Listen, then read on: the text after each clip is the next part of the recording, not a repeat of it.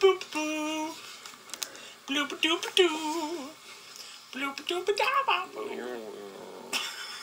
Let's talk about Lulu's costume. Because it is such, like... And we did not agree. No, we didn't agree. But I love it for being just, like, as over the top as it is.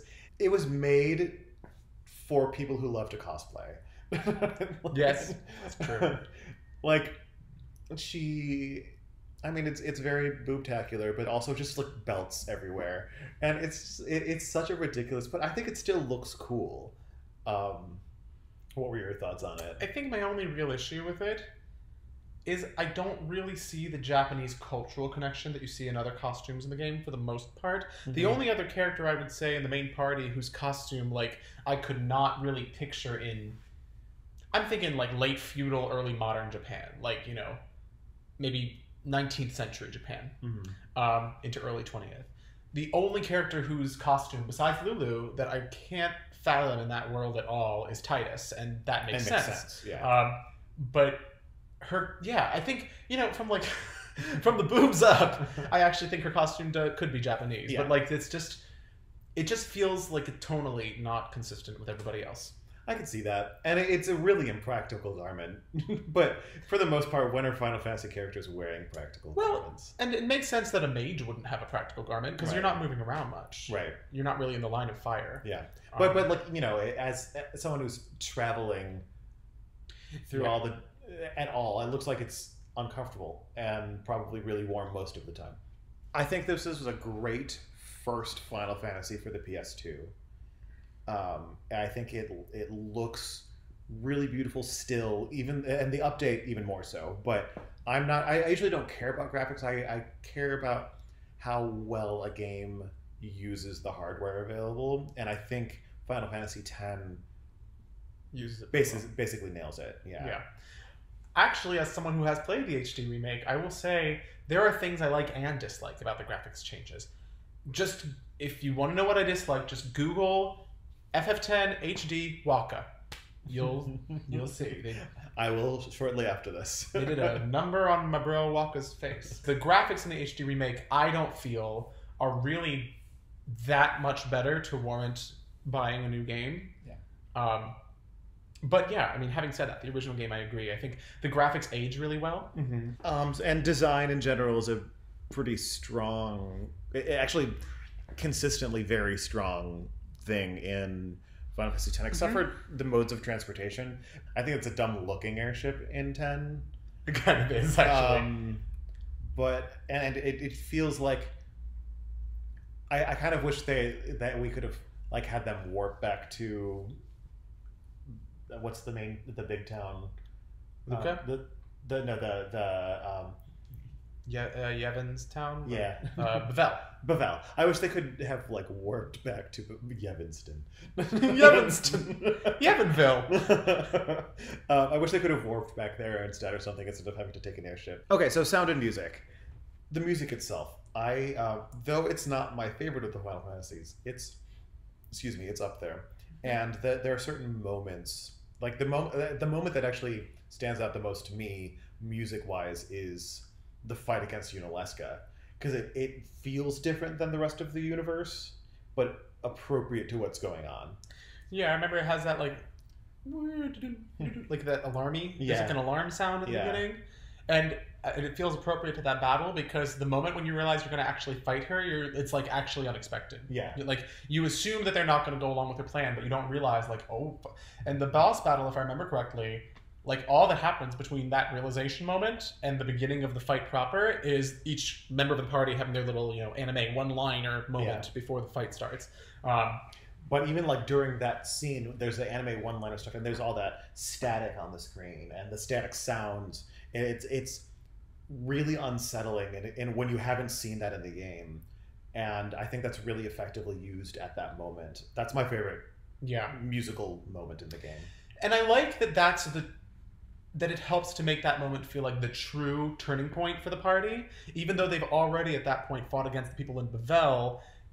It like kind of helps to underscore the point that Yevon as an institution is kind of not a threat to the party anyway, just because it's such a disaster and a shit show. right now, like with Seymour and Micah's corrupt and all that shit. Like, it makes you realize the true threat is actually something more existential and ethereal, which is scarier too, in a way. Yeah, I really like this soundtrack. I don't. It's also not probably my favorite Final Fantasy soundtrack, but I think that has to do with a lot of the most often repeated music is some of the game's weaker music. Yeah. Like the battle theme is kind of weak. The victory theme is really weak. I think the boss theme gets a little bit repetitive for the most part, but a lot of the bigger moment music is really great. Like when they're jumping off the airship in the wedding, it just fits that moment really well. Or even though the final boss isn't the best final boss, the music for the final boss is for you, Evan, is really cool.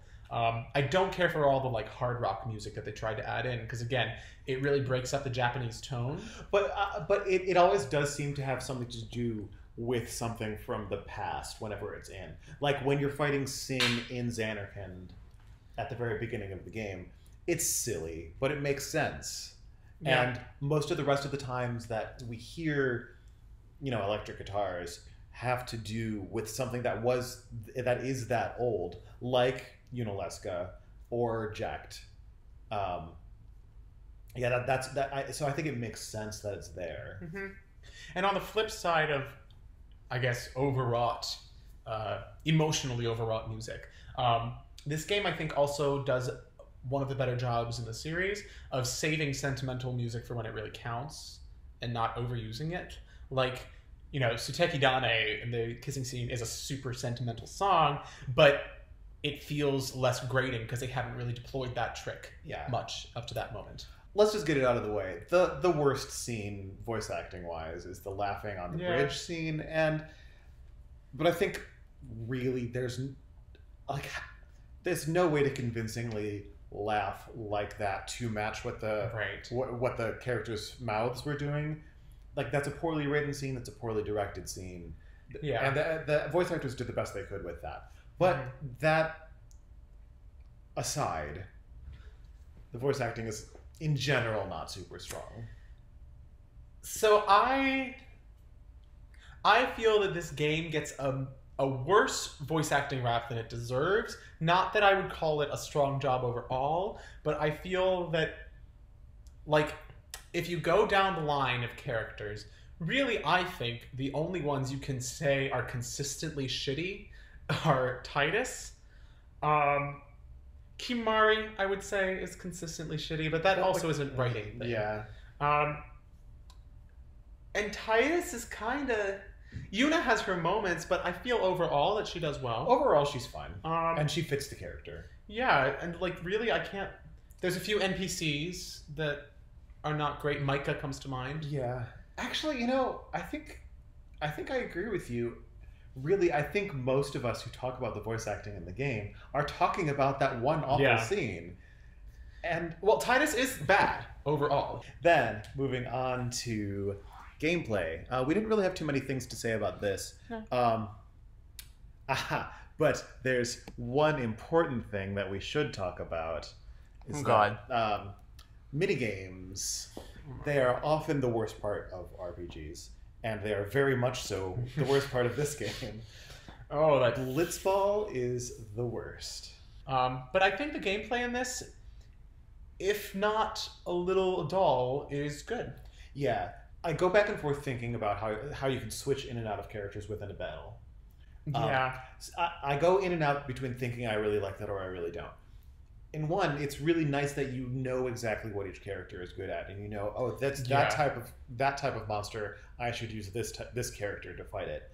But there are also, like, that almost makes it too easy, and I wish that you should. I wish that you would have to create your party in such a way that they should be able to handle anything without just those three, without needing to swap anyone in. Right. Well, I mean, on the counter argument that the developers would probably have is on the sphere grid, you can make them whatever you want to be, but practically speaking, in the game, you can't. At least not until the point where like you're at the final boss and you don't need to anymore anyway. Right. Yeah. And actually, I know I'm in the minority when it comes to most players. I prefer to not be able to customize my character. I like my characters to be good at what they're good at. Right. And I like instead the strategy that comes in choosing who's going to go in my party for this thing. Any final thoughts on anything? Final fantastic thoughts? No, I mean, this is still, this used to be my favorite Final Fantasy game. I'm not sure if it still is, but it's definitely up there for me. I watched a really good YouTube video once that was talking about what someone's first Final Fantasy game should be, and the creator of the video ended up saying that Final Fantasy X should be your first Final Fantasy you've not played. And I agree. Yeah. Like, it's probably the easiest Final Fantasy game. Probably, yeah. And it introduces you to all of the types of things that Final Fantasy does in a mostly pretty successful way. Yeah. And what's nice about it is it's at a point, a lot of people, for people who are just picking up video games or Final Fantasy games today, a lot of them prioritize graphics more than we do. Mm-hmm. And for some of those old school Final Fantasies, not only can the graphics be a barrier, but there's lots of text, which for some players, I actually prefer that. A friend of mine said this recently, and I agree. He said he really thought Final Fantasy games screwed the pooch when they added voice acting, because one of the best things about it was they give you this developed world, but since you're reading it, you can imagine the characters how you want them to be. Right. And what I always say is that the best RPGs are like reading a good book, and it's later Final Fantasies and later RPGs in general turn into watching a good movie or a good anime. Right, it's an action movie that you're playing. Yeah, which is not bad, and many of them still have really good stories. But yeah, there's a different level of connection when you are reading everything. Yeah, but having said that, I agree. I think this is a really good first Final Fantasy game.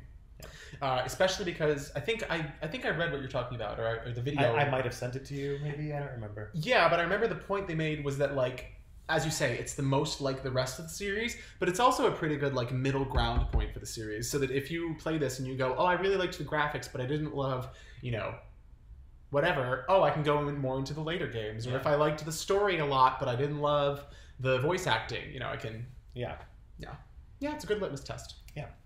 Now, any final thoughts on the game?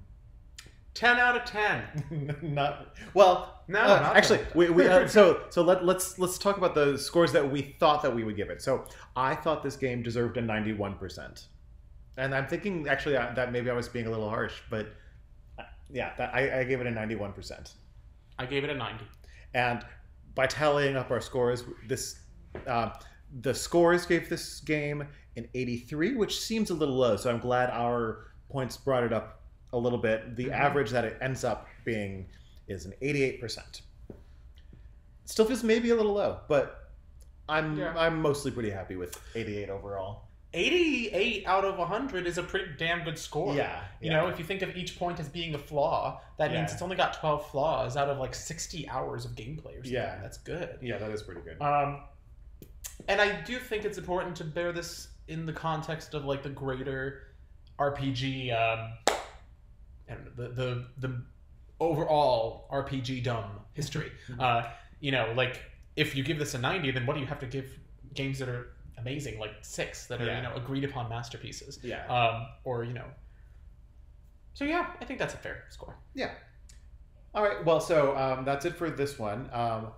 Let us know if you have any other thoughts. If you think anything is especially strong or weak about Final Fantasy X, let us know what you